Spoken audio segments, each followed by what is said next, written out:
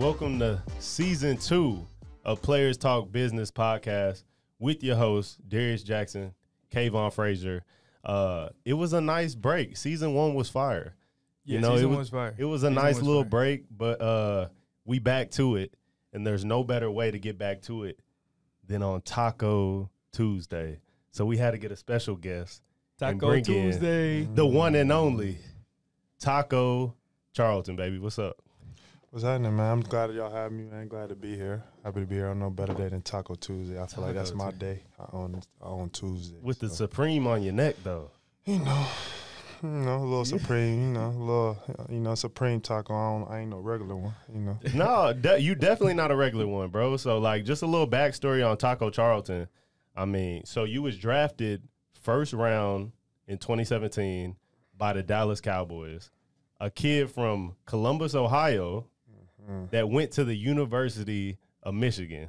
Yes, indeed. Bruh, what a journey, dog. You gotta touch on how a kid from Columbus goes against his hometown Ohio State team. It was How was that though? Yeah. How was that experience? Because I know touch on that experience, a little bit. I mean, the good thing was, like, my family kind of made it easy on me in a way. Like, they never really – obviously, I was born in Ohio State, so, I'm from the east side of Columbus, everything like that. My mom had me young at 16, so I'm real close-knit with a lot of my family. My uncles and aunts, they kind of like my brothers and sisters to me just because I was, like, the youngest of the group growing up in my grandma's house. But, it was kind of good. It was a blessing, going to Michigan, obviously, to get away from home, and kind of helped me grow up a little bit. Obviously, I really wanted to go out west. If I'm not lying now, I can say I wanted to go out west. Got like them USC. West Coast vibes. Half my family out there. My grandpa out there, everything like that. My aunts and stuff like that is out there. So cousins. So I really wanted to go out there, but mom wasn't having that. She, especially at 18, mom wasn't going for that. Me going that far. Yeah. Michigan was like a happy median, and at the time, I felt slated by how Ohio State viewed me. Me and Coach Did they Vrabel, offer you? Did they offer didn't. You? They didn't. See, me and Coach Oh. Vrabel talked about this when I was coming out. He coached for the Titans now, so we had a little sit down when I was coming out. He actually admitted he was wrong, but he liked another guy over in the state over me. He was a DN. I took that personal. Mm-hmm. Coming out of I was that type of guy. I was very emotional on that aspect. So.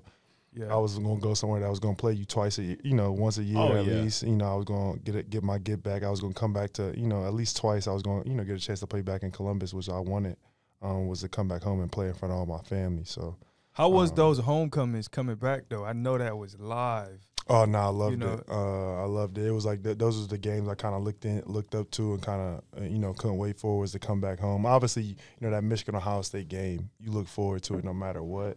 But being able to, like, obviously, when you play in Ann Arbor, it's still special. But going back home for me and playing in Columbus, even though it's, it's away at their home field, that was still special for me. And I kind of treated it that way, especially like my last game at Ohio State. I had to tear them boys alive. So Did y'all get that dub? we didn't. I had three sacks though. I had 3 sacks, a whole bunch of quarterback hurries, hits, all that. So you had a great game. I had a great game, and we should have won. I still say we would. I still say we won. We got cheated at the end on the hole. Was he short? Was he not? Yeah. Played a clip. He was short. But, you in Columbus. I know how the refs, they wanted to make it out there alive. I know how the city is. Ohio State loses, riots, couches burned, cars flipped over. I already know they ain't want none of that. So They ain't want that. Bro, so I grew up in happened. Michigan. So I've got to witness how powerful, I didn't really understand the Michigan and Ohio State rivalry. But I did understand the Michigan and Michigan State rivalry. And that's a rivalry I didn't understand till I got to Michigan. And it low-key, we had more smoke with Michigan State than we had with Ohio State. Like, the Ohio State, the name, and me personally, I had that, just the fact of me going back home and that being the home team where I'm born, where I'm from. Mm-hmm. But me going back home but me going to Michigan and actually seeing the how bad we state don't like us, and we come back and we really don't like them, and that going at it. Yeah. The animosity between state and Michigan might be more real than how obviously over the years it's starting to grow as we start to get back at Ohio State, but like going in, like the Ohio State, I mean the Michigan State game, them games was really life. Like we don't like you. And there was some epic. Y'all had some epic games. So the one game that the punt, the punt, yeah. Which one? The punter, the punter. About that game, we should have won that game too. And secondly, even with that game, there should have been a penalty. That shouldn't even have happened. If you run it back, you can't hit the punt. You can't hit the snapper. You know, as you snapping the ball. Yeah. As he's snapping the ball, they just plow him. So he don't even finish the snap. It's a bad snap. Our punter was from Australia. He really ain't. He ain't know all the rules, what he should do in them situations. So I can't even blame him. It was just a bad circumstance, and you know they ended up coming out with the win. But it should have been a penalty. That's on the refs too. Like I said, the refs cheated us out of a couple of games. I'd have been cheated out of some games. I do respect your class though, because like y'all had to go through that whole culture change when Harbaugh came in. No, we did. Touch on that a little bit. How different it was without Harbaugh, and then what he did when he actually came in to get people buy-in.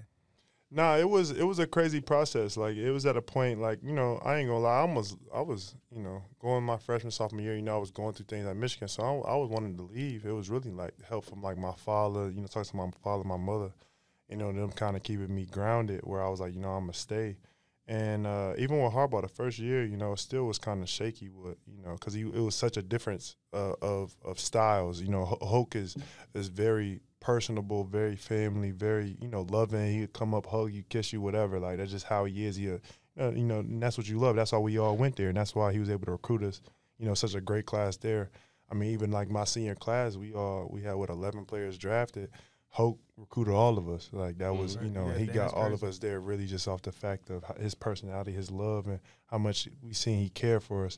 And that was just enough already to get us there. I mean, granted, they did come off a season 2 years prior of me being there where they beat Ohio State, you know, had 11-win season. So he still had some success early on. Yep. But, yeah, like I said, my first 2 years was a little bit, you know, shaky for sure. And like I said, being with Harbaugh and seeing how much it really was all about winning with him and how it was, you know, and how much he prided himself on that. It definitely did, you know, help you. I mean, help us, and then help, you know, even, you know, us as we were going to the league know what we were, you know, getting into. So, now Harbaugh really came, like I said, he brung his guys, brung his system. It was kind of his way. You know, he's a little bit different, but that's just him. I like it too. I mean, like I said, I learned to, you know, love, you know, playing for Harbaugh too, because one, he gonna have his players back once he see you really you work for him, and two, he's just gonna tell you how it is. He's very blunt, and that's one thing. Yeah. It can be kind of crazy at times. I mean, if you're the worst player, I've seen his he'll interviews. let you know you're the worst player. If you're the best player, he'll let you know you're the best. Like, so he gonna tell it. He gonna call a spade a spade. So that's one thing you gotta love and you respect. I think that's about real though. No, that's what's that. That's like I said, real. especially if you know you guys been in the league and been, you know, BS all around. You know, coach may tell you one thing, and then secondly behind the back, you know, other things is going on. 100%.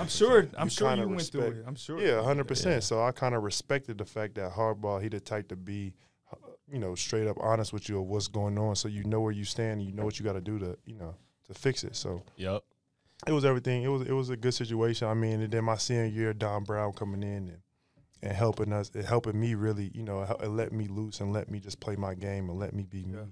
And, you know, the rest was history after that. And senior year is what put you in the spotlight to get a opportunity to even be drafted first round? Oh, yeah. I mean, the only person who thought I was going first round before my senior year was probably me and my family. Of course. But I used to tell people, real talk, I like when I went first round, I was in L.A. at one of my homies' crib with his uncle. And I was telling his uncle my junior year, like, oh, y'all be going first round next year. You're going to be hearing about me, everything, all this extra thing like that. Like I said, at the time, I probably had, 6 starts to my name. And like I said, granted, a year go by, like I said, and it happens. And he calls me. He's like, I remember you sitting here, right here in my family room, telling me exactly what was going to happen. There it so, is. like I said, sometimes, I mean, that's God, too. Just, you know, sometimes you got to speak things to existence, and it happen. I mean, I'm sure we all have done that. We all prayed. We all, you know, speak things to life. And those ones was one of those things that I kept speaking to life, and it ended up coming true. And to me, that's a lifestyle. Dope as hell, yeah. That's a lifestyle. You live by that. You speak it, you do it, and you pray about it. And what's meant for you is meant for you. Oh, yeah, 100%. I mean, speak about it, but then, you know, the work get put in also afterwards. Yep. So Has definitely to. putting the work in. Face without works is dead. So Yeah, we got to That's put crazy. I do a family Bible study every Monday, Wednesday, Friday, and I just taught. Yesterday, my lesson was on faith without works. That's crazy. Yeah. You just brought that up. My dad, that's one of my dad's favorite sayings. Faith without work is dead. So Yeah. he would make sure he always kept me motivated, kept me working, ready to go like that. So that was kind of one of his favorite. Man, I wanna backtrack a little bit because I don't want to. I want to shed light, on your mom a little bit, because she was 16 when she had you? Yeah. My mom was 16, turning 17. She finished high school, took care of me by herself, never really asked for handouts. I mean, my grandma would watch me, but never asked my grandma for money. She kind of handled all that. My mom was 16? At 16, 17, yeah. Wow. My mom, man, she That's was crazy. doing hair. My mom was a hairstylist, so she was doing hair in my grandma's crib, everything, handling work, trying to, doing whatever she could to hustle, grind, to, make that, everybody, as much as I like to dress now, who really started this is really my mother. And it was something that, she started when, like I said, I was a young kid. I still had the fresh J's. I still had the fresh, and one gear or whatever it is that's dropping at that time, the Nautica, whatever it is that was popping. And one. Nah, everything that was popping back in the, 90, the Shaqs, 94, 95. Yeah. Like, I had it all. The Right, pennies, my mom may still have some of my little pairs of shoes that I had. That was, the J's, all. You had the Marberries. I didn't have the Marberries. Starberries? No, I didn't. The Starberries. I didn't have the Stephon Starberries. Marbury. I didn't have the Starberries. I had the Starberries. I had the Starberries. What, man? I had the Starberries that look like forces.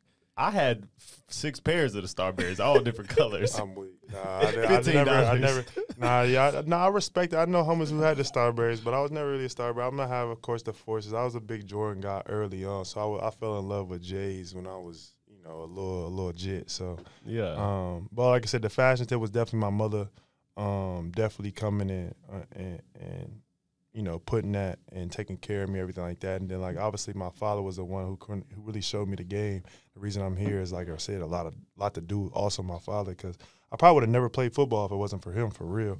My family is a basketball family. I'm 6'6", my uncle's 6'7", my other uncle's 6'8". So, we all hoop, and that was kind of what we did. I hoop. We grew up hooping. I remember I was like a kid, 2-3 years old, and they'd go to the gym practicing at 5, 6 a.m. in the morning. I'll wake up crying if they left me. I was that, involved in that, kind of into it. So, I learned to love. Obviously, I fell in love with the game of basketball first, but then, like I said, my father showed me the game of football, and I quit it. Actually, I quit the first 2 times, and eventually, I started to, he came out. We had a little tussling thing where he kind of roughed me up a little bit. He was like, "You're gonna be tough now," and then, kind of transition on when I started to, take over, and I started to fall in love with the game of football and kind of, started to star in that as well. Yeah, and it builds, like, the game of football. I was talking to a kid the other week, and they were talking about practice, and I just kept it real. I was like, listen, as a kid, I hated football practice. Yep. That's the truth. We put on pads, especially in Texas. It's 100 degrees, and we doing jackknifes and bear crawls and rows, and the shit sucks, right? But I was like, but the friendships I made. Oh, and when we won, oh my gosh, we went crazy. I couldn't wait for the pool party afterwards. But the relationships and the values that taught me, it was like, on Tuesday and Thursdays at 6 o'clock, it's time to put in this work. We gonna reap the benefits on Saturday. And you carry that through your whole life. You got to pay the price to have success. Mm-hmm. And that teaches you as a kid early, you got to clock in, and then you clock out. It's going to be worth it. But at the end of the day, you got to embrace it. It sucks. You quit the first 2 times because it's hard. Now, the thing is, I didn't even quit. You got to realize I grew up I didn't even grow up because of practice. I didn't even make it past practice. I probably did 1 practice, and I was like, this ain't me. Take me back to a court. Like, if y'all give me a basketball and send me back to a court ASAP, then I'm not messing with it. Yeah. Then eventually, like I said, I started to, find my passion, started to love the game, started to really, see if this is something I could do. And then I also learned, as I got older, that was probably, 7, 8, 9 years old or whatever. As I got older, I started to also see how, the toughness that I was building in football would transition to basketball, where now I was a bully on the court. Like, you feel me? But it almost came, and they kind of helped each other. I mean, a lot of my football moves come from basketball, the way I can spin or the way I kind of move side to side, all that agility and, I've seen the Euro step a few times from you. Yeah. So all that body movement is really a basketball, kind of moves and everything like that I kind of, took and changed the game almost. So you and your dad had a good relationship your whole life? Yeah. So Mm-hmm. he was a real my father figure in your life? My dad was a great father figure. I can't even I can't even complain. Obviously, even now. I mean, now my dad. He's strong-minded. I'm strong-minded. So it was a lot of bashing. Yeah. It was a lot of head. But besides that, man, I couldn't. Like I said, I would definitely wouldn't be where I was if it wasn't for his guidance and his, him coming to my life and doing everything he does. So yeah. No, definitely. Like I said, I'm definitely a mama's boy. So my mama had me so young and everything like that. And she been the one. So definitely a mama's boy. My dad even know that, so he don't take that to heart. So we cool. Side note, when you posted a picture with your mom, you know how some people just be flattering, like, "Oh, it looks like your sister." On God, I thought it was your sister. I had no idea, and I was like, "That's Taco's mom." I'm like, "Yo, what's going on?" That's what happens when you have a young mom all the time. It'd be funny at like we can go anywhere from the mall, we go out to eat or whatever, and people think like, "Oh, that's your girl," or like, "Oh, that's your wife." People be trying to get on your mom, bro. Or like, nah, people will want to, they'll look at her, but they'll look at me and be like, I can't even. But obviously it's cool. I mean, I'm sure my pops, he cool with that too. That he makes. I think it's dope because both of y'all got it sounds like y'all got very, very similar relationships with y'all dads. Yep. A lot of people know about me. I didn't really grow up having a father figure in my life. Yeah. So it's dope to hear y'all talk about that experience with y'all fathers, because now that's something that I can apply to my kids now. So I think that's dope as hell, bro. It's a blessing, bro. I mean, like I said, I mean, we had talk about it more off camera. I ain't going, go all the way too deep, but it was like I said, I was real life blessed, real talk. Like I would definitely say that. Yeah. My father didn't have to do what he did, but he did, and Yeah. like I said, it definitely turned out great for me. Oh, that's dope, bro. Yep. That's dope. So fast forward, and I mean, you had a great senior year. You get drafted first round, and not only do you get drafted first round, but you didn't get drafted first round by like the Jacksonville Jaguars. You got drafted first round by the Dallas Cowboys. What was how did you feel? Because, a lot comes with that. Money, expectations, fame. I mean, a lot comes with that. How did you balance that, and what did it feel like? I mean, I was young. So at the time, I mean, obviously I was excited. I was mad at the time. I was happy and excited at the time just because I felt I should have went earlier at the time. So I was kind of that, like, oh, I should have went, 20. I don't know why I went 28. Like, what? So it was that type of deal. Obviously, it was a situation where I almost could have went to Miami, who I eventually went to afterwards, but I thought they were like 22 or 21, so I thought I should have went there. So afterwards, I didn't even think Dallas was going to pick me. I was actually surprised, and they did. And obviously, it was a good experience. Obviously, my dad grew up a Cowboys fan, so, his best friend, grew up a Cowboys fan. So a lot of my people in that area, like they said, they love the Cowboys or they love the Steelers since Columbus don't really have a pro team, Yeah. And you may get some Browns fans in there, stuff like that, but – a lot of people are favors of, so many different teams, whether it's Cowboys, Steelers, Browns in that area. Yep. So my dad grew up a Cowboys. So it was a dream come true to play for his favorite team. Like I said, growing up, I had Cowboys blankets and everything like that, just because, He was trying to convert He was trying to convert me. I really didn't have but I really didn't grow up a Cowboys fan, so it was kind of hard. I grew up a Ohio State fan. That was really it. Like, yeah, grew up in Columbus. It was really no pro team. Yeah. You could, cheer so much for the college team. But it was a dream come true. Like I said, I came in with a good group of guys. I mean, I'm pretty sure at first, like, at the D-line, I'm pretty sure at first, they didn't like me. Actually, Malik told me they didn't really like me. Before they met me, they was trying not to like me just because you got to realize when you drafted, especially first round, you're there to replace somebody. Whether somebody had a bad year or whatever it is, you're there to replace somebody. So, obviously, the person you're there to replace not going to really like that as much. At the time, so at the time it was a little bit of that, but obviously once I got there, once I got in the vibe with the guys, how it was in the locker room, I kind of rocked with everybody, to the point where my second year I created the whole Hot Boys and, everything kind of, took off from there. Sure. So I still got a hat in my closet, bro. Yeah, Hot Boys hat. So it was really just that. After a while, of course, I was able to kind of mingle through different groups and, whether it was, defense, offense, whatever, I kind of got along with everybody in the locker room. It was a good group of guys there. Obviously, but like I said, the Cowboys was really, like I said, it was a growth situation. I mean, things happen. I ain't gonna, no, we getting into it. We get it. I mean, it's ain't crazy no sugarcoating it. It's like, so my career, I played for 6 different teams. And I was loyal to the Cowboys until they wasn't. You know what I'm saying? And so, like, I was in their system early, and then my second, I got cut during Christmas, like on my rookie year, and I went to Cleveland. On Christmas Day? 2 weeks or like 10 days before Christmas. Okay. So I got cut, and I went to Cleveland, who was 0-14. I mean, it was just like a knockout punch, bro. I'm about to go to the playoffs. I get cut. And then I tear my ACL, right? But then in 2018, I signed back with Dallas, and I truly felt like I had unfinished business. But, it's just tough. It's just tough when you get in a situation with Dallas and you're loyal to an organization, and you learn about the business. And so how was your experience? I mean, my experience was obviously I came in as a rookie, kind of hothead in a way, but, just felt like, I wasn't – I could be approached, but I was very combative. So if you came at me kind of crazy, or if you came at me, I felt like sideways, or you were trying to demean my character, or whatever it may be, I would come back the same way, aggressively as well.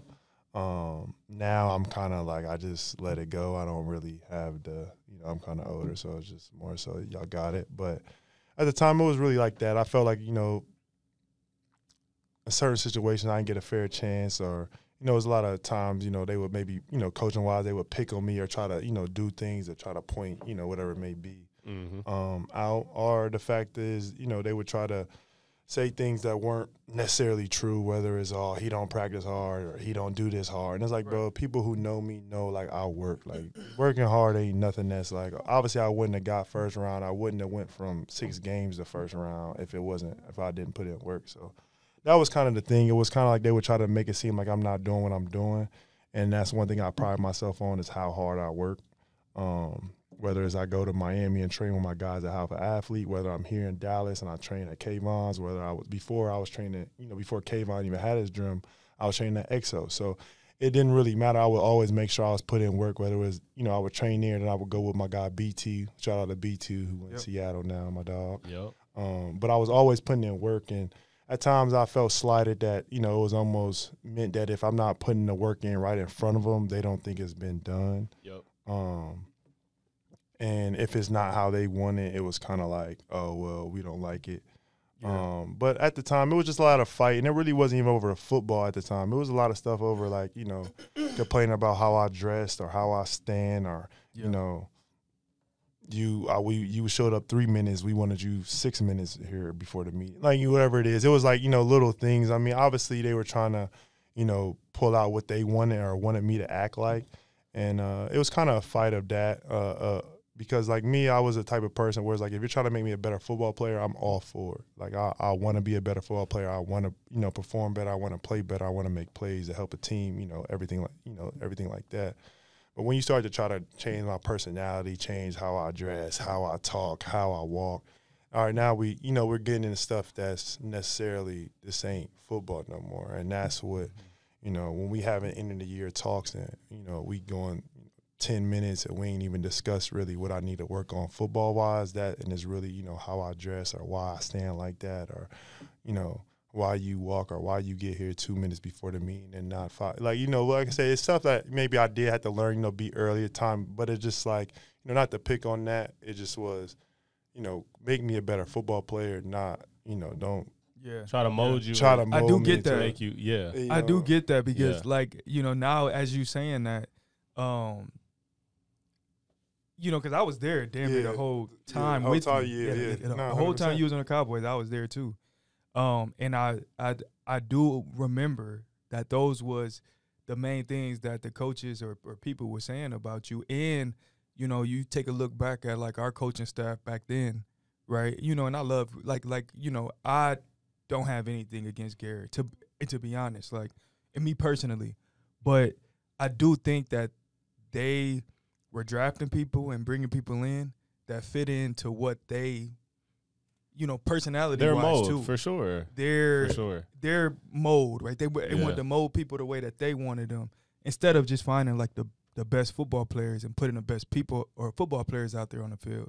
They wanted, like, a whole package of people, right? People that have, like, the whole package. And I think the coach that they got now, he let people beat him. You know, you look at, bro, if you hung around them dudes now on the Cowboys team 100%. now, I mean, it's completely different. And being in different places, you'll see that. Like that's why I love, for instance, like that's why I love Kansas City. Like, because one of Coach Reed's biggest thing is show your personality, which is like basically show who you are. And that was the one thing I love, like, because it's not like now it's like, you know, when you get to show you had the freedom to basically show your personality, show who you are on the field. You know, you're gonna really play yourself. It's not like you're gonna play like yourself. You're gonna play at your best ability. It ain't like you working half the day to be somebody you not, and then when I get on the field now I'll be me. It's kind of hard to work like that. Obviously, in my situation in Dallas, like I said, it was really growing pains. Obviously, it was growing situations. You know, like I said, I was with a veteran coach at the time. You know, I'm a young guy with a veteran coach. It was that age gap. I'm dressed in certain ways. He not understanding why I'm dressing like this, why I got this on, why I'm wearing so, you know. Yeah. So it was a lot of that. That age gap made it a difference. I try to take every learning experience though. I mean, obviously, like I still learned a lot. I still was blessed with, you know, great vets, whether it was, you know, and Ty and them guys around me to, you know, to keep me grounded, to kind of keep me you know, good in ways when it was, you know, certain days where I'm like, you know, I'm not messing with this or I'm about to walk out, whatever it is. Those are the guys that kind of kept me grounded, kind of kept me okay. So, you know, you had some good vets. So I had some good vets. I had some definitely good vets around me. How'd you like Flo? In Miami? In Miami, yeah. Me and Flo, I mean, like I said, I had my best year in Miami with 5 sacks in 8 games or something like crazy, that. But obviously, Flo is a good coach. I think he'll do well. At the time, I just didn't like the system. You know, they was rushing 3, drop 8, and that's cool when you got, you know, a dog nose and a other outside rusher. But like I said, it was basically me, and then I mean, we had some guys, you know, Christian Wilkins, and we had, you know, some guys, but but that was the rebuilding. Yeah, that was rebuilding. So like nobody, you know, it was like I said, I led the team in sacks, and I only played 8 games really. So I mean, that kind of tell you it really wasn't, you know. So when we got out there to rush, I was getting, you know, 2, 3 guys, you know, blocking me. A lot of the attention was on me with no help. So I didn't like that system at the time. I wanted to, and especially coming from Dallas where we rush forward, we getting off the ball, we playing a certain way. To go to that, it was kind of like, oh, no, I don't like that. I want to go back to this type deal. So it was really that. I mean, obviously, like after Dallas, I was kind of in a shock, you know, to go from, you know, especially at, you know, having a good preseason that I had, having a good camp. And the crazy thing was I kind of knew, you know, I knew the situation in Dallas was going to go the way it was, you know, before it did. I mean, that's why I remember having to talk on the phone with my dad, like, listen, I got to go off in camp, got to go off preseason because they ain't really like me and they going to start to, you know, really bad mouth me. At the end of the day, I knew, you know, camp is open eyes. You know, when we first come back, it's open eyes. Preseason, open eyes. So I know you can't really lie what I'm doing. The fans see it. Media see it. It's open to everybody. But I knew, like, once you get in that building and they can kind of create the narrative, I knew it was over for me. Because then it was going to be, oh, well, he ain't practicing hard. He ain't doing this enough. The media rides that way. And they going, obviously, if it's me versus the coaches, I don't even say, they going to believe the coaches. There ain't no point to have that argument. So, so it was that narrative. That's why, like I said, that camp, everything, I try to have the best camp or, the, you know, crazy preseason. I had, like, 3 sacks my last game in the preseason. So, and like 2 forced fumbles or something crazy. So, it was was that your third year? Yeah, it was my 3rd year. Yeah, I remember that last game. So they threw me out there because, damn, somebody got hurt. Well, hold on. Who was it against? Dono got hurt last. Against the Texans. No, Jamil got hurt. And I wasn't supposed to play. So I had tennis shoes on. No, I wore my cleats, but they was untied, and I wasn't supposed to play. Yeah. And, you know, and we didn't have a lot of safeties. I think we only had 5 on the roster. Yep. And Jamil ended up getting hurt, had to come out. So I had to tie my shoes up, you know, not warm, didn't warm up the whole time, and I had to go out there and hit some people. And I was like, man, that last game of preseason, bro. Oh wait, I didn't play. So I didn't play in game 4. You didn't play game 4. That was game 3. Okay, so game 4 is the okay. Okay, game 3 was the game I went on. Game 4 at that time, I didn't play. Yeah, you didn't play. Yeah, I didn't play. So I had started all preseason that year. So I started game 1, 2, and 3. Didn't play game 4. That's usually how it was. And then they let you go after that. Yeah, and then they didn't play me. So I had like 3 sacks. You know, that last game they didn't play me 4th game. We go to the week 1. All right, so this is where the Cowboy situation get along. So this is how they try to do me at the end. They wanted to keep you healthy. No. Yeah, they want to keep me healthy because they was about to do. They knew what they was about to do. They already made their decision. They already had made a decision that I was kind of gone at the time, obviously. And Marinelli already told my age and everybody that he doesn't like my personality, therefore he's not playing me. Like, period. Yeah. Like, he don't like me, as a not really as a person, but he don't like how how I am, how I act, my way I am, whatever. That therefore it don't really matter what I do in the field. He's not playing me. Once we get down, though, once we practicing a week to get ready for week one, X, Y, and Z, and then, it comes out, they try to tell, well, I'm thinking I'm playing. Obviously, I've been starting the whole year. Right. I've been starting in camp, everything like that. I'm thinking I'm at least playing. If I'm not starting, I'm playing at least. They tell Ty, basically, like, don't tell Taco, but we're thinking about not playing him. We're going to play it was a rookie at the time. Dorian? Was Dorian a rookie? Nah, Dorrance, yeah. Nah, Dorrance? DA wasn't a rookie. DA was the second guy. It was like a DN drafted late round that year. Maybe played like in the fourth quarter preseason. Joe Jackson. Okay, yeah. It was like Joe Jackson or something like that. Yeah. He didn't really play much even in preseason. If he did, it was like third, fourth quarter. Everything like that. So the later guys, everything like that. So not even thinking that's a possibility, but they tell Ty, oh, that's a possibility, and they said their reasoning was, oh, well, he plays some special teams. Right. All right. So they tell him, but they said don't tell him X, Y, and Z. Don't tell Taco. We'll tell him Saturday before the game. And it's like, even that is like, bro, I got family coming down. I got people flying down. I'm thinking I'm playing. I'm thinking everything cool, everything like that. So then that's when Ty tell me, like, hey, Ty was a real one. That's why I love Ty to this day. That's my dog. But he the one who came down and told me, like, hey, man, they ain't want me to tell you, but I couldn't keep this from you. They talking about you might not play this week. I'm just letting you know. So that's when it was like, obviously it was like, he told me, like, hey, don't tell the coaches I told you, but I just want to get your mind ready, X, Y, Z. Like I said, I had some good vets that would make sure, like, mentally, that shit was dope.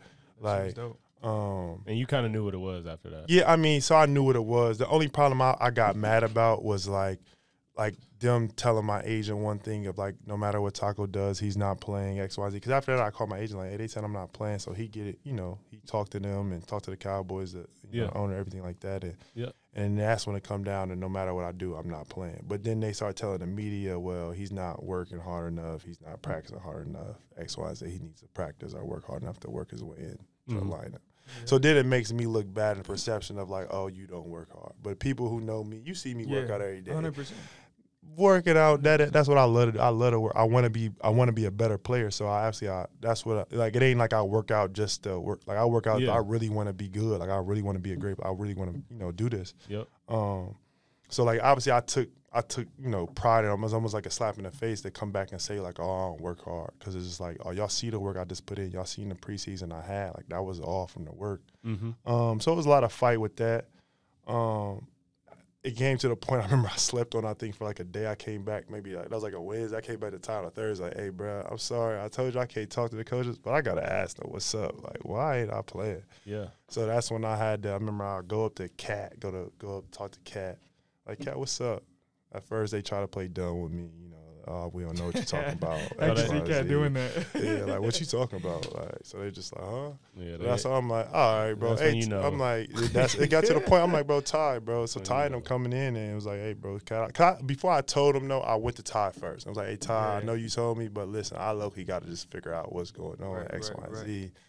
I just want to go talk to him. So he's like, I respect that. All right, bet, let's go talk. So he's like, I'll go with you. So Ty actually went with me to talk to him, everything like that. So once Cat saw Ty, he knew I knew. So then it was just like, oh, well, he's played special teams, so we may think about X, Y, Z.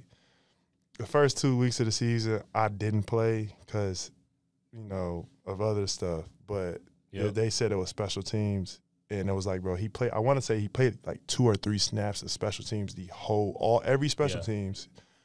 In the first 2 games, he played like 3 total snaps. So it was like you trying to say the excuse was those 3 plays is what y'all needed. They knew. Like, but at the time, they knew what they needed. It's just a matter of, like, that's why I come back and I say, like, I respect Harbaugh so much because he would tell me what it was. He'll tell you straight up what it was. He'll tell you straight up. Instead of trying to figure out yourself. Yeah, I'm trying to figure out, so what y'all saying is, y'all telling me, y'all telling my.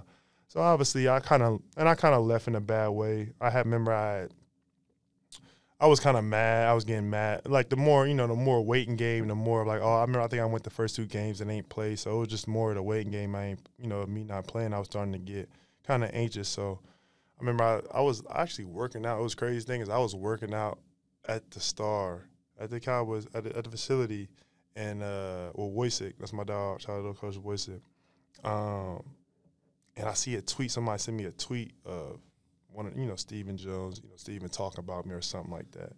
And it was kind of like another thing where they coming at me again in the media. Like I said, I'm a young guy, so it was like, oh, you going to come at me again? So then I responded same way, which was kind of, I shouldn't have, but I did. You were over it. Yeah, I was over it. Like, how'd you respond, though? The hell with this. I'm finna. It said something about me, so I said like something like. You responded on Twitter? I responded on Twitter. Shit. So like while I'm working out, like mid workout, like say I just got to hit a bench, they say I'm like, took a what? picture. Like, oh what? So I said something like, oh, release me ? Like I quoted whatever he said, release me ? And I sent it, and I went back to working out. Needless to say, later that a couple hours passed. Of course, my agent called me like, "What's going on?" They're going, "Whoa, how do you get all that stuff?" Shout out my dog, shout out my agent. So obviously, we take it down, but at that point, you kind of see we going at it. So they called me later that day, like that was maybe like a Monday or Tuesday or something. They called me like the next day, like we don't even gotta come in tomorrow. We just gonna cut this off right here. So that was probably my last day actually being a Cowboy was that last workout. Yeah. Was that tweet? That's crazy. Was that tweet, yeah. But you had to do something. I mean, you knew what it was. Yeah, I knew what it was. I just wanted to play ball. ball. I wanted to play ball. It was to that point where I just wanted to play ball. Whether it was obviously, nothing to get. Obviously, I wanted to play for Dallas if it was a different situation. That's why even when I left, I remember the first thing was people were saying was like, "Oh, if the coaches, now we're here, then you would have been great. You would have loved these coaches. You could have played for these guys." So, obviously, later on speaking, maybe if it was, different situations, it would have been totally different. Here it could have turned out totally different. But things happen. It's a learning experience. Obviously, I learned from that. Kind of, how the game is. Kind of, how to navigate, through the league, and that was kind of like my first kind of eye-opening experience was in Dallas for real. Yeah, and I think ultimately, that experience probably shaped you for something bigger coming up soon. 100%. Sure. I mean, it definitely shaped me now. Like, obviously I'd have been through different teams, but like, obviously I know how to deal with it. I'd have been through, the up and down, been through kind of the grind of, having to deal with certain situations, especially after the Dallas situation. So now when things, happen, things arise, I know how to deal with it, mentally and everything like that to kind of, be cool and kind of keep on working, keep motivated. So yeah, see, that's dope. That's Taco, dope. how old are you now? 28. 28. See, that's that crazy. magic age. So at 27, 28, I feel like you really start to you think differently. Yeah, 100%. I'm I not mean, gonna say scientifically, you should. I mean, I feel like if you're growing, you should. Obviously, it's 100%. growth. So I feel like if you're still thinking the same way at 28 that you did at 22, 23, then something was wrong. Obviously, if you ain't grow over the time or you didn't start to kind of mature, then obviously there's a process that has to occur. And obviously, like I said, I definitely had that. I mean, I still feel young, which is good, but obviously, through years, I was like and also been around a great group of like people, friends, friendships, partnerships, whatever it is. You just grow. You grow from people that you're around. So it's been a blessing. I've been blessed in my life to be around a great, group of people, whether it's y'all, whether it's people at, working out, other teams, meetings, whatever, business partners. I've definitely been, blessed to be here. And you are young. I mean, you're 28. I'm 29. Kay, you're 28. You're turning 29 soon, but you are young. And you're in the prime, we're in the prime of our lives, right? But so you decided you're now going on year 7. Stay tuned. You're going on year 7, but you decided to make Dallas home base. Yeah, I did. Like I said, I love Dallas. Like even when I first came here, I love the city. I fell in love with the city early. I thought you would have went to Cali. Yeah, I'm surprised you're not here, man. Everybody know I love the West Coast. I love the West Coast, man. I got my family out there. I love LA. Most definitely. I really need to I plan to go back. Actually, I told Twack I want to go back this year and kind of help him give back. I was there so much. The past couple of years I kind of, been away with COVID and everything. Mm-hmm. Ever since then, I ain't really been, as much as going back. But I was there so much on my family. I definitely want to, get more involved in the community out there in LA and definitely try to 100%. Give back more to the city. But, I definitely, as much as I love Dallas, I definitely do love LA. But like I said, Dallas is home base, man. Like I said, I fell in love with the city early, fell in love with the people, the vibe. Yeah. Obviously, you know, I'm not a boy no more, so you don't get that. But you still, like I said, it's still a lot of love getting shown. People still show me love. People still, you know, get treated, you know. Yeah, but it's almost like once you play for Dallas once, Yeah. everybody still associate you with the Cowboys, especially here in Dallas. Yeah, you know, and I think that's the Most dopest. definitely. I think that's the dopest part about Dallas because it don't people don't forget that. People don't forget like what you did as you was on the Cowboys. Yeah, most you know definitely. what I mean? And like I said, I don't know. Like I said, my story in Dallas, I feel like I said, different situation, different coaching. It could have been like way different. I just feel like I said the different personalities that I had with the last coaching staff just didn't mesh well, and then it just. But it came down on the football, field. you know, Taco Charlton living in Dallas, damn football, damn what they think you could have did or should have did. You're here because you call this home and you have connections, you built relationships here. And so that's really what it was. All they give a damn about is like, yo, Taco Charlton was a first-round pick, had a star on his helmet. We going to support him. They don't give a damn about your stats. They don't care. And in 10 years, they definitely won't care. But they will always remember that you was a Cowboy and had a star. They will always remember that. They'll always and you'll always have those relationships. Yep. So it's like we could always go back and look back. I definitely reflect on my career, but as time goes on, it's crazy that I really don't care. I really don't care. It don't bother me because you have to have that certain amount of peace to know that you did everything you could and you made it to the pinnacle, bruh. You know what I'm saying? Yeah. We all did. We made it to the pinnacle, and now it's on to the next. It's not on to the next for you yet, but for me and Kay, we made that transition, and it's on to the next. And guess what? We gonna be in the NFL and whatever other field we are in. And I think we're just elite. I think that's also, you know, it comes with having a vision too of something that's further. Because, you know, how I look at having a vision is like once you have a vision, you don't even think about anything else that happened in the past. All you thinking about is like what I'm about to encounter.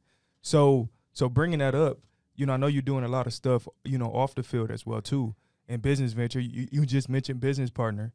So what different things are you in now?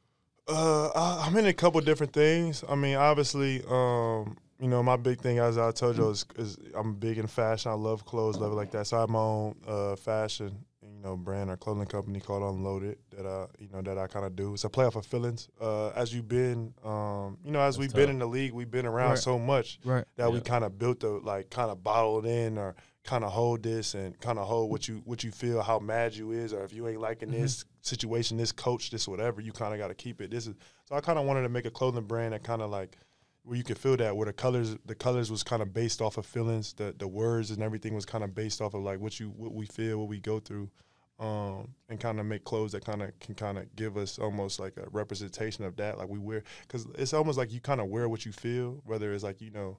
Hey, that's funny when you kind of feeling down, when you whatever, you may want to wear more baggy, more clothes, more, you know, kind of stuff to kind of hide, versus when you up going, you may want to wear stuff that's tight where you could just show yourself, you feel good, you're kind of, you know, you're showing yourself. So it's kind of like as a guy like that that's been through so much up and down, and as somebody that love fashion, I wanted to make a brand kind of for that, and that's kind of why I made Unloaded, and kind of want to, you know, kind of expand with that. I got a great team with that. Got a great, you know, designer that helps me also. Like I said, I mean, I design, but also she's dope. She kind of puts everything together and makes everything go smoothly. So shout out to New, my designer, and then my guy who helps run the management side, Alex, man, is great. So I have a great team on that, and so I do that. And I love clothes, so obviously I'm into that. I'm in commercial real estate as well, so I try to invest in commercial properties. I love, you know, my mom's a real estate agent now also, so she's more in the housings, but I love, you know, kind of investing in the right areas to kind of get, you know, commercial real estate and just learning more in that aspect. I've been blessed to also be, you know, to meet kind of some great people who in that aspect. I mean, like I said, I hope I keep meeting more and keep, you know, diversifying myself into that. But what kind of properties are you into? So mostly more in the apartments, like owning units. Like I want to get multifamily units, Class A, Class B apartment units. So I kind of want to get, like I said, as I grow, as I, you know, get older, I kind of want to get more into that also.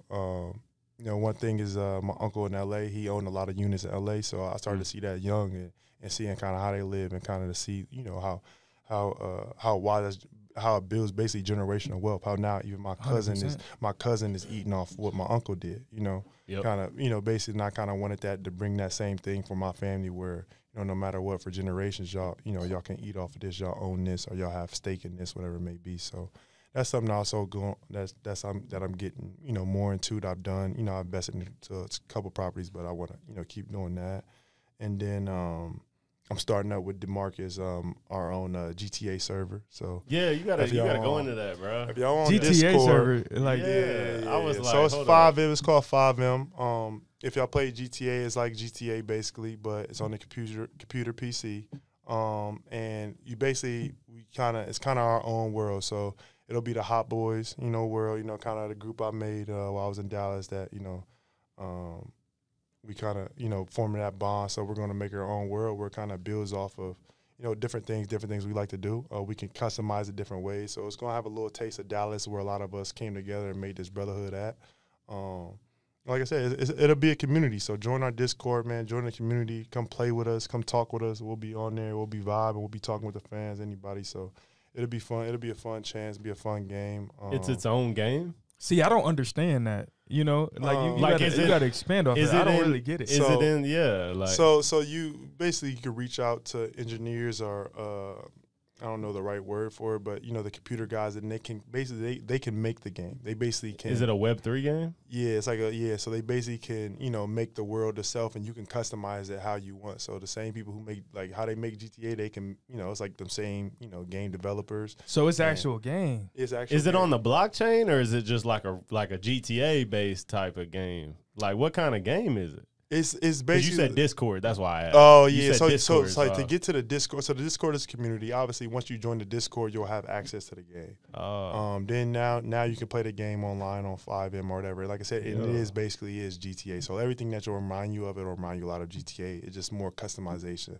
So you can shoot people. Yeah, you'll still be to shoot people. Okay. You can do whatever. Like I said, y'all can join the world. Like I said, it's GTA. I'm gonna shoot y'all ass, bro. So it's like that. Everybody can have their own crew, have your own gang, everything like that. So you use your own character, or are you in the game? Yeah, no, you can create. Like I said, you can create. You create a character. Okay, so I didn't know if you had main characters. Like if I could play Taco and rock the chain. No, but I can put the chain in my game, or you can put your car. You can I can put my truck in the game. Whatever it is, like whatever you like to do. Whether it's this podcast, I could put this podcast room in this game where we got a podcast on the game, bro. Like that's how wild. Yeah, so like that's how how crazy is it done? It's getting developed right now. Obviously, me and DeMarcus, we just started to work on it. We came together maybe a couple weeks ago to get it together. So we really been on that heavy the past couple of weeks. So it should be it's getting developed. It's getting a lot of work. It'll be fun. I mean, like I said, y'all gonna have to get a PC, come rock with us. It'll be fun to play. You better drop it before GTA 6. Yeah, I know. Facts. If they ever drop GTA 6, they've been talking about GTA 6 for so long. I feel like it ain't coming.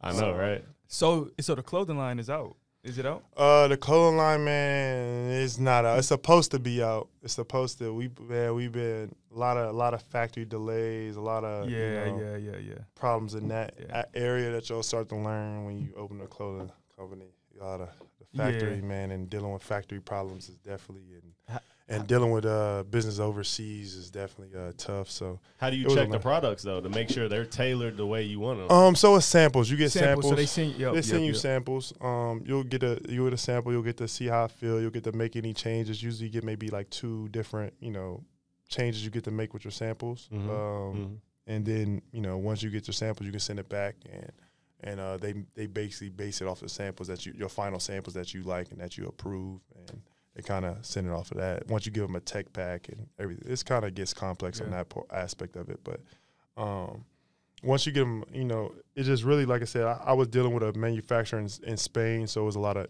shipping back and forth. So it was definitely, like I said, this was definitely a learning process for me, the time and everything like that. Like, because if I stayed in the States, everything would probably be out by now, and I'd be already working on my 2nd and 3rd drop.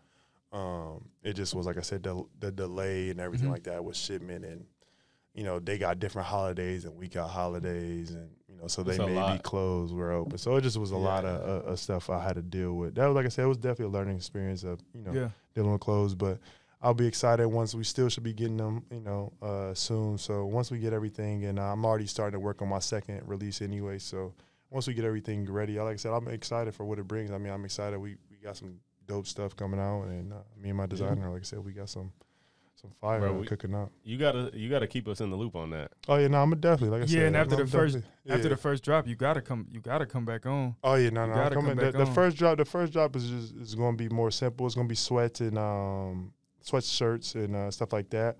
But sweatshirts, sweatpants, and shirts. But the second drop is going to be more jeans, more leather, hats, bags. We're kind of going to do a lot of different things with the second drop that we're working on right now. So I'm excited. It'll be fun, most definitely. So. Bro, the dopest part that I'm glad you getting to experience it now is that, I mean, you going through all these different things that is delaying your business at the beginning. Oh yeah. But that's the dopest part, because now after you go through all this stuff, you gonna know what works and what don't work, and what you should do and what you shouldn't do. So me, man, anytime I open up another gym, it's going to be so much easier because I know the vendors. I know where to go. Process. You know what I'm saying? I know the whole process. I know the people I need to get. I know. So you going through that now, and it's so dope. As you explaining it, I'm just thinking about, when we first got started and everything that I would have to go through, and the people I had to hire and fired and different people, and the whole process, the journey of it is the dopest thing that I think you about to encounter right now. So embrace it, bro. I know it's delayed, but you know what I'm saying? What's really gonna make it worth it is like once I get the finished product. Obviously, that's what it's like. All right, finally all this, the BS that we had to deal with, it's finally worth it because I got what I wanted. So that's the big thing I'm trying to do is finally get the product. Once I get the product and get everything I really want, I know I'm gonna really feel that like, all right, it was all worth it in the end. Obviously now, like I said, even now I take it more as a learning experience. I don't really hold on to it much. Obviously, things happen. Now I know how early, my next drop or my next how I do it better, or like now, not to do that. Now I'll just focus here and I won't, 100% go that way. So it was all, like I said, it was a good learning experience. So now I know, moving forward, I don't repeat that problem, and I'd rather it happen now versus like, I was going a couple drops and then my next drop didn't fall in line because I didn't know 100%. This. So and is everything gonna be online to start? But because I know down the line, I know your first store, it could be in Dallas, but I guarantee it's gonna be in LA, ain't it? Listen, I mean, honestly, I'm not obsessed with opening a brick and mortar. I don't have to open a brick and mortar. That's not my dream. Obviously, I want to be an e-commerce, to start off. But if I can work my way into different top stores when even PCH or some shit. That'd be perfect. Yeah, or even so if I could work my way into great stores, or when I'm even in LA, like I shop at Maxfield's or. Need to get it in Zara's, bro. Shoot. Shout out to my boys over at PC. Well, they changed their name now. I didn't even know. Yeah, it's The Selection. Oh. Yeah. That sounds exclusive. Or they just opened up something in Stonebriar. So they got two. Yeah, they got. But that's an easy plug. That's an easy connection. So that's really I'm sure your brand gonna fit in perfectly to what they do. Yeah. Nah, most definitely. So I'm definitely trying to, that's the next little, journey that I'll go into is really getting into stores, or even, and getting that really bigger. The bigger the stores, the bigger, the better. Or even when I go to London and I shop in London at Selfridges or whatever it may be, that he just threw that out there casually. My stores, yeah, right. That just when I shop in London, it's just like I want my stuff. I want my stuff even there. I haven't. The one thing I do want to do is go to Fashion Week in Paris. I have not been like that Paris and everything like that at Fashion. That's the next. You're gonna have to, especially after you drop your line. Yeah, definitely. I wanted to after my line. Obviously, now I've been so focused on getting everything back in order on the football side of things that I ain't went out there so much on that, and I've been also here dealing with other different things as well. So, but that's definitely part of the journey, and I'm excited. Like I said, obviously I'm trying to take care of this, but obviously I'm excited for the after ball, what to do, build my brand, and like I said, and keep going. So overall, man, to sum up the football side of it, we extremely proud of you, bro, and what you was able to accomplish as being a first round pick. Man, I was talking to Darius on the phone today, and I was like, bro, that's something that we can never go back and say that we accomplished. It's simply just being a first round pick. Yeah, it was definitely a dream that I was happy to accomplish. It was something I said, as a little kid, something you always dream of. And then you played for America's team.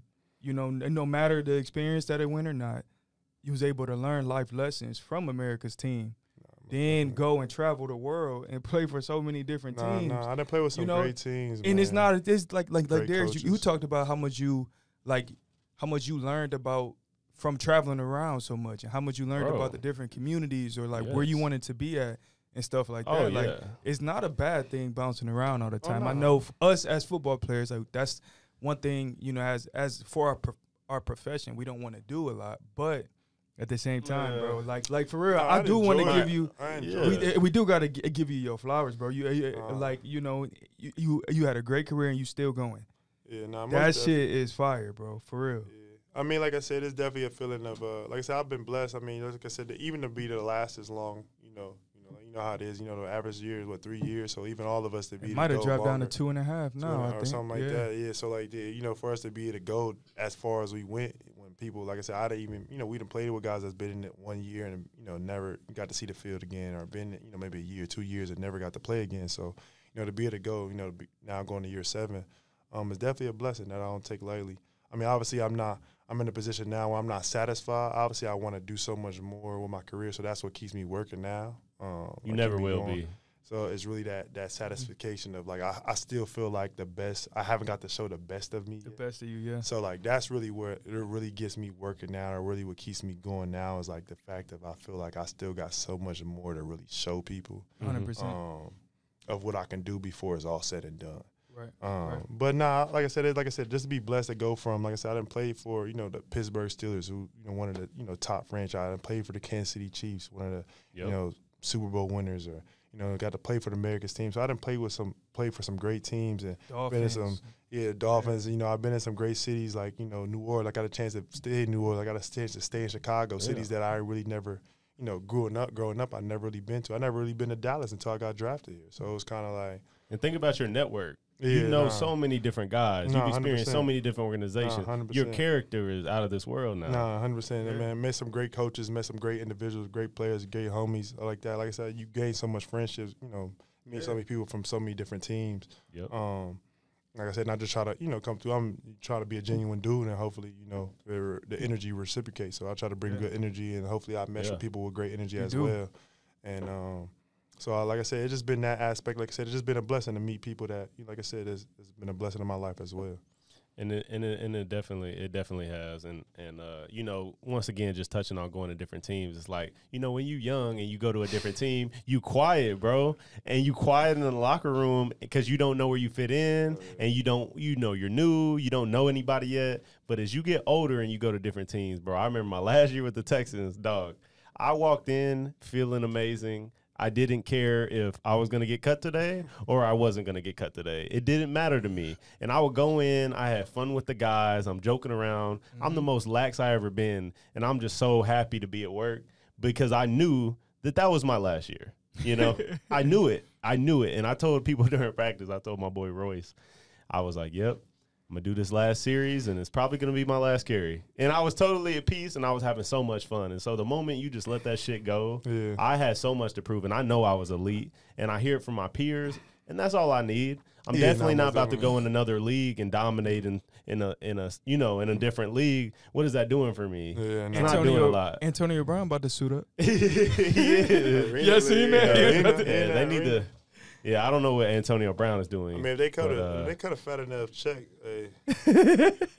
yeah, right? Now, I ain't gonna lie. If they could have fat enough check, you play arena? Yeah. check $500,000, son.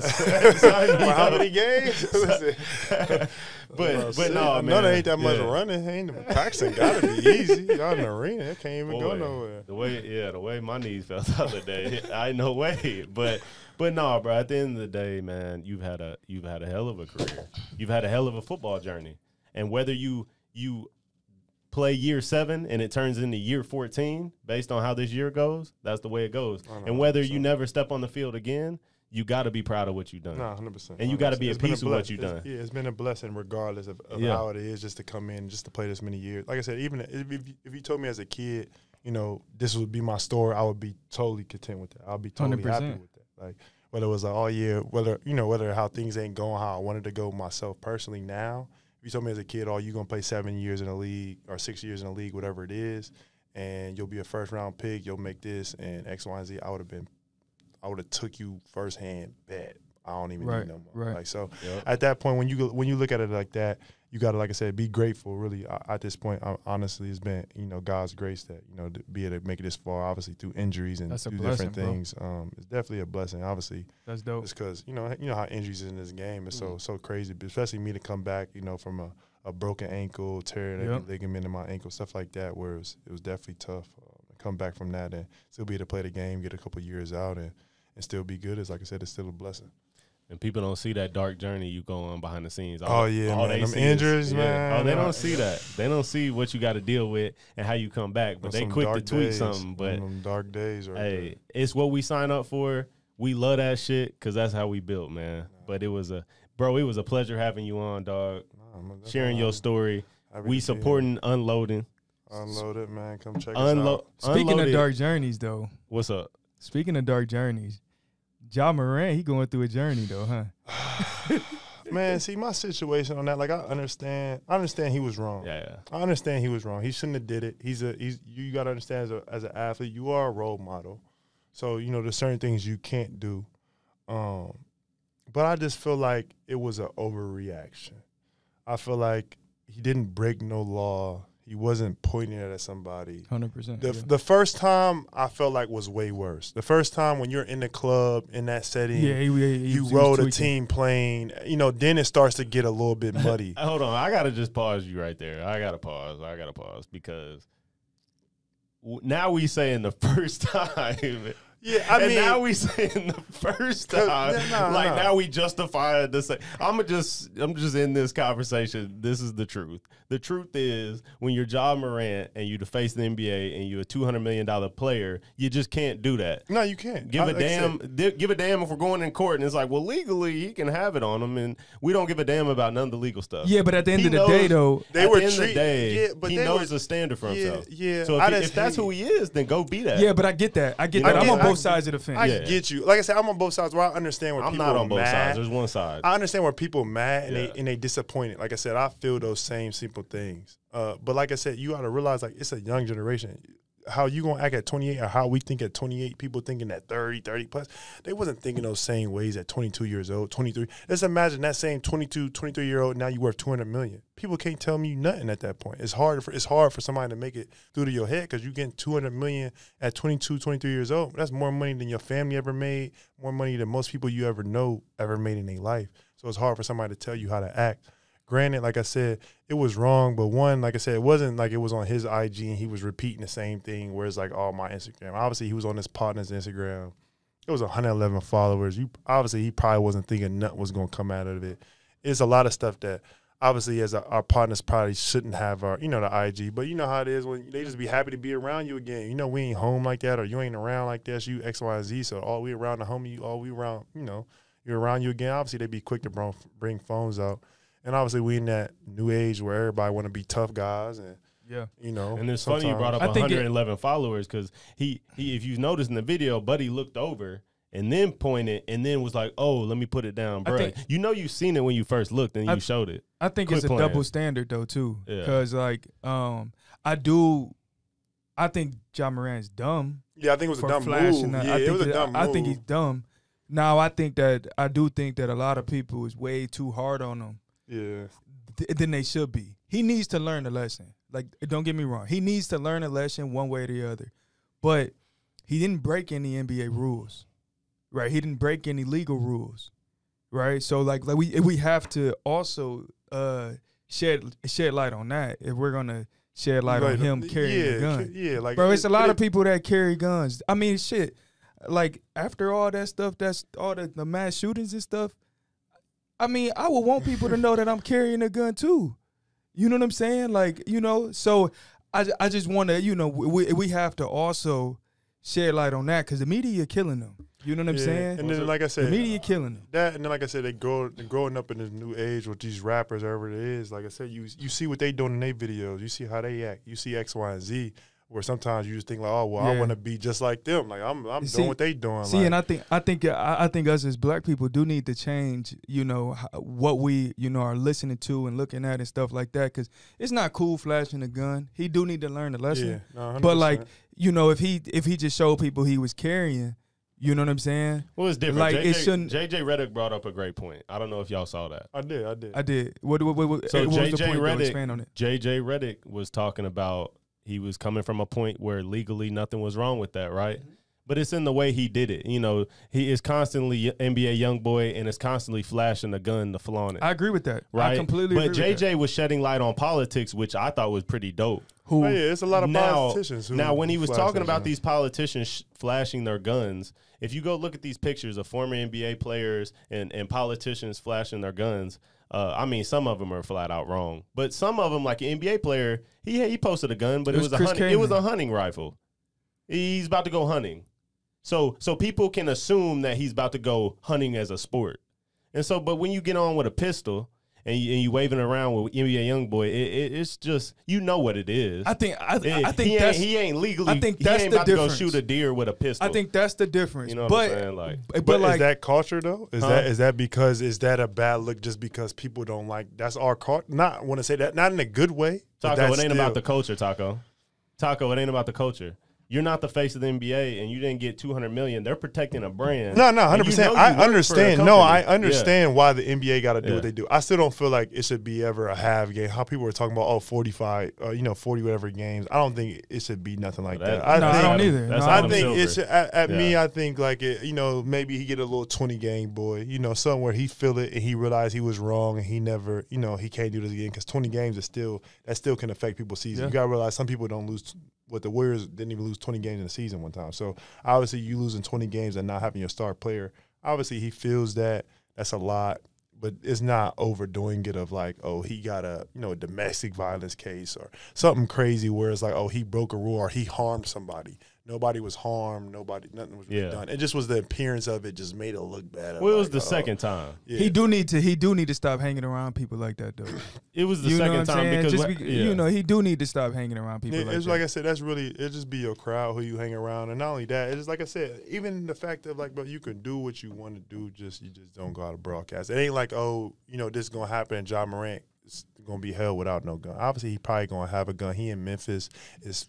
I think it's like Texas where it's open carry. Yeah, I think it's open carry. Yeah, it was where obviously even open carry. Out here, I wouldn't want to be caught with a $200 million man wearing chains, wearing whatever, and you don't got nothing in Memphis, like nothing to get, whatever. And we get that, but once again, this is all it's about.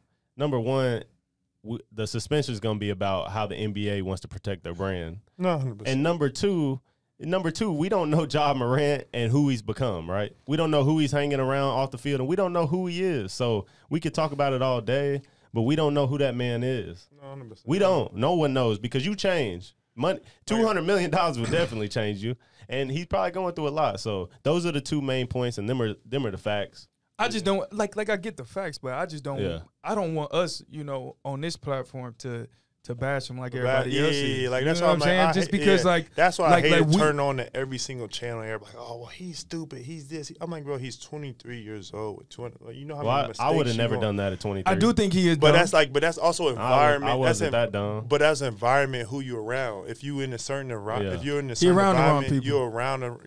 And that's what it's about. We don't know him. Cool. He around the wrong people. He listening to the wrong stuff. Like, you know what I'm saying? He has to start. Yeah. That's all I'm saying. It's like, I don't understand why he was on that, right? But also, the funny thing is, me and the homies, I'm back at the crib. Me and the homies back in Columbus. Me and the homies, we was talking. And NBA YoungBoy had just dropped this tape, maybe that Friday. And we had literally, we listening to it. We watching this videos. We like, man, we was like, damn, I know Ja somewhere going crazy right now, teed up to this right now, like, because NBA YoungBoy be hollering, he just get people in their fields or whatever. So we know he teed up. I wake up the next morning at the homie's crib, and it's literally he like, bro. Oh, that was because he dropped. Yeah. And God. It happened maybe that Saturday or something like that, and it was really because he was listening to NBA YoungBoy because he just dropped. It's crazy because he just came out and said he was done making music like that, and then he came and dropped the tape. Dropped the tape, hollering, bro. In his worst, like I'm like, bro. He was on his Stop the Violence, then he came back on something. I'm at everybody. No, he looked at accounts and was like, yeah, I'm a rap. And the one thing that we need to be looking at, though, right? Because it sells. Under this culture, is the one thing that we need to be looking at is if that affected Ja Morant like that, to be waving a gun. Imagine how that affect other people that's not in his shoes that they ready to crash out, bro. That don't got all that to lose. I listen to somebody NBA, that don't NBA 5. Like I said, I listen. I'm not really a guy with picking sides. Like, so I listen to Dirk. Like, I don't really with the whole picking sides. I don't know him personally, so I don't gotta pick no sides. I'm just saying the music in general. But how music can that wise, affect? Yeah. but music wise, it is the fact of like obviously listen to him. You like obviously music changed how you are. Obviously, you listen to certain music when you want to feel when you feel in a certain way. You listen to certain music before a game that gets you, feeling that way to get ready. Obviously, there's a certain music, certain tune. So obviously, them vibrations, it make you feel, certain ways. And obviously, it gets to the point where a lot of young guys I feel like do crash out over music. They hear they see what these rappers do, or not even see what they do. They hear what they talk about and think that's what they got to do, and then it create that divide where obviously, like I said, sometimes, I never get on rappers. I'm my homies rappers, so I never get on what they say. Obviously, they rap about their life, what they going through. It just can sometimes be detrimental also to the community when they think that's when the little kids think that's how they got to act to also, get out or get what they want. It's sad. My little cousin told me, I was like, it was last summer. I was like, who you listen to? And he said NBA Youngboy. I was like, really? What you like about him? And he don't know. I said, how do you relate to him? He don't know. You know what I'm saying? It's just because it's cool. I mean, I ain't gonna flex, it's cool. Like, if I was a young guy, if I was 18, 19 coming up, I told my homies I'd probably be listening to him too. Like, that'd probably be one of my favorite artists. He a young boy hollering. Like, you feel me? Us growing up from, growing in the inner city. And you, like I said, I grew up on Wayne. Wayne was he was a different way, but it was that same type of like, oh, Wayne gonna holler too. Whether, Yeah. I think it needs to change a little bit though. And 100%. I think it needs to change just because of the effects that it have on our culture. It definitely. And that was the point that I was trying to make about Ja Morant is like he got everything to lose, and you see the effects that music. I mean, I'm he was ready to crash out over it. He was ready to crash out literally because it's people that really be ready to crash out, do whatever, do some dumb stuff. Yeah. But it's the fact of like he still. Like I said, even with that, like he listened to that, he ready to still risk certain things. So it is, like I said, it is where we got little cousins or whatever that's listening to that. Obviously, it do, sometimes it do. See, that's what I want us to pull out from it, though. Like, we can judge Ja, whatever. We can do all that, right? Judge Ja from what he did. But I want us to pull out, like, okay, what can we learn from this situation? Like, think about everything that happened in this situation. What was the effects? Like what affected him the most to start waving this shit? You know what I'm saying? It was probably what he was listening to and what he obviously the music, obviously feeding his mind. Him you know what I'm seeing. saying? Actions is literally comes from what you thinking. You know what I'm saying? That's what causes you to act out on different shit. So like, it had to be something that he was listening to that is deep down in his subconscious mind that making him wave a gun. Cause I mean, shit, and it was probably the music. Yeah. I mean, I guess time will tell. Time will tell. I guess time. Meanwhile, I pray they don't go crazy on him. I pray they don't go crazy. Well, I pray he just goes to. I hope he figure it out in a facility somewhere. Yeah, like it ain't even about what his suspension is. It's like literally just fixing him. Yeah. I hope he. You know what I'm saying? He's gotta have a sit down with Bron. In the meanwhile, did it for so long. Meanwhile, kids can't even. He do need to breathe. He do need like a Bron. He need like a real vet. That's one thing the Grizzlies don't have. It's like a real vet in their locker room, like a real vet. Like they definitely don't. A Kwame Brown vet. You see how Kwame was snapping on them? You need a vet that's also like it's hard. Like it's hard. Like Haslam. Yeah. But like people respect UD because also he been there. He put in the work. You respect what he's done. So when he say something, you respect it.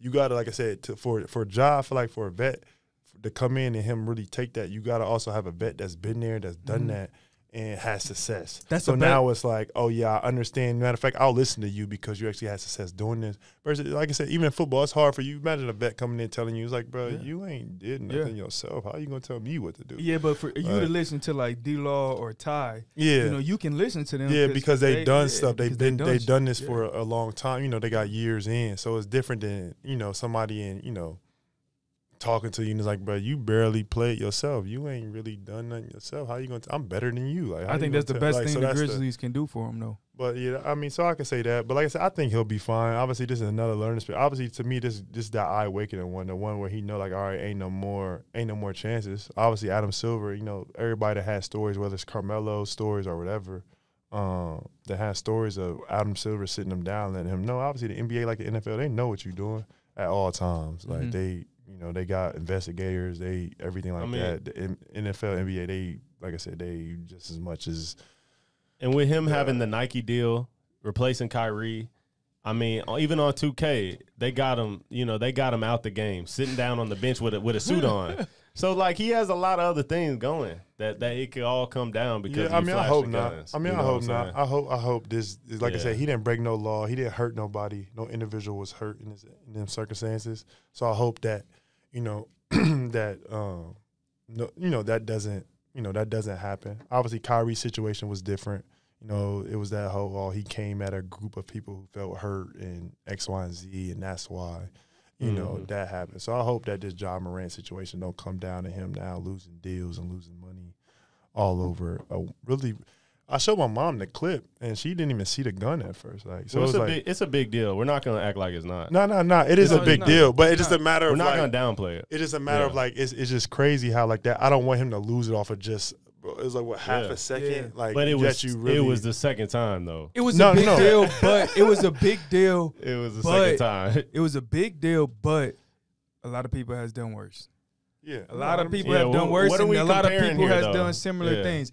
All I'm saying is like, what are we comparing? I hope they do the best thing. I mean, we didn't have have stuff in the league now. Pascal Burris shot himself in the leg. Like, we didn't have. You feel me? We didn't have. People come with little gun cases or get found.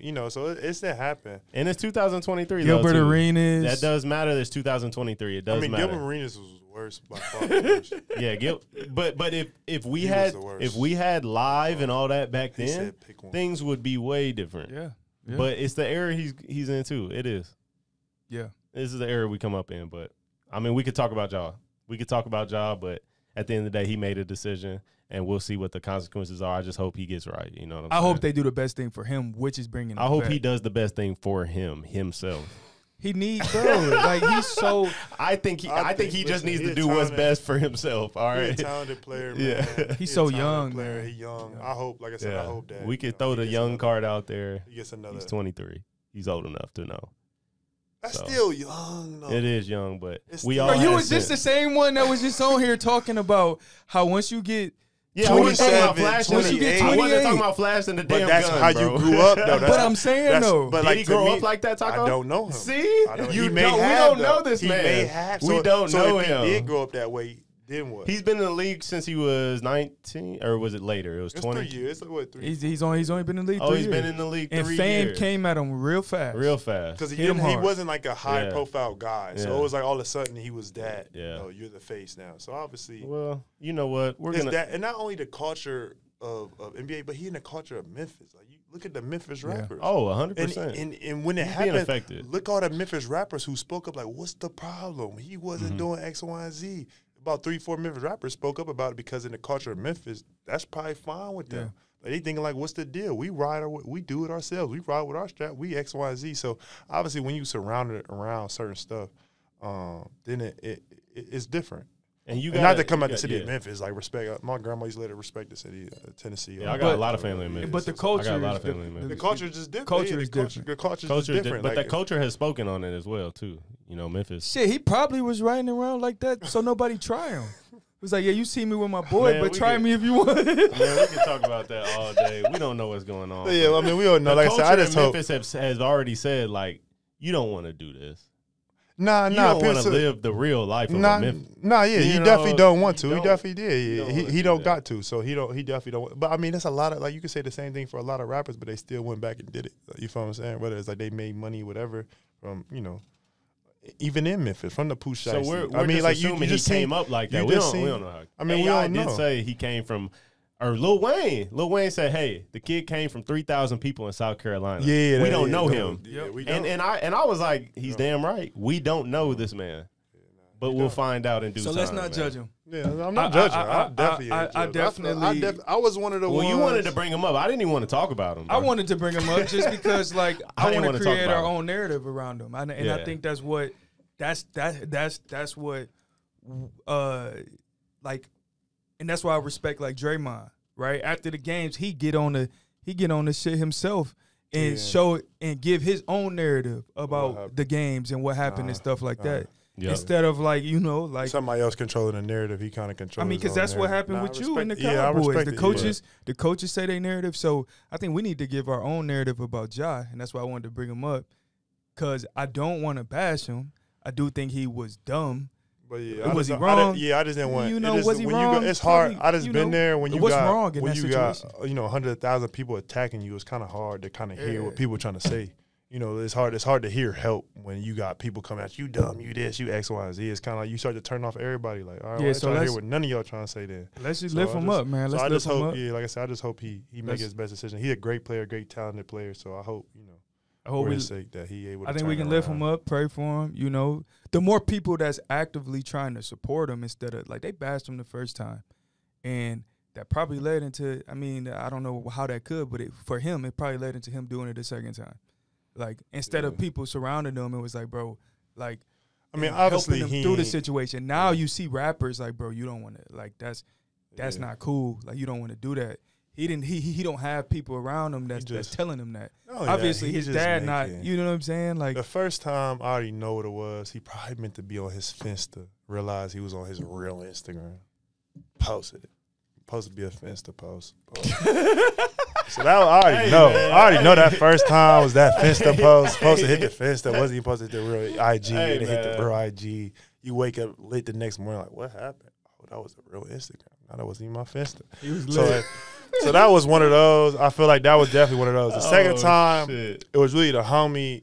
Real talk, I don't think the homie really tried to look out. When he popped, he tried to turn it fast. He tried to turn it fast. Like fast. I said, it ended up being so fast. I showed my mom, like, you see this video? Look what he did. My mom was like, where's the gun? I was like, oh, it's back there. But she had to watch like 3. I had to really put it on pause for her to be like, we're about to end this combo. But check it. Did you not see Buddy look at Ja first before he flashed the camera? It ain't like Ja went like this. Wow. He didn't do that. He kind of. But the thing is, Ja was on some like this at first. Then he went down.